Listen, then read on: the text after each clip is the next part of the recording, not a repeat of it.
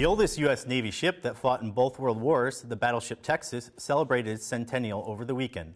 The celebration took place at the Battleship Texas Museum in La Porte, Texas.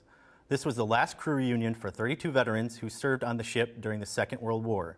It was commissioned in 1914 and at the time considered the most powerful weapon in the world.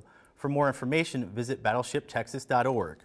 There is an increase in enlisted critical at-sea billets, and there are various incentive programs available to sailors who are interested in going to sea.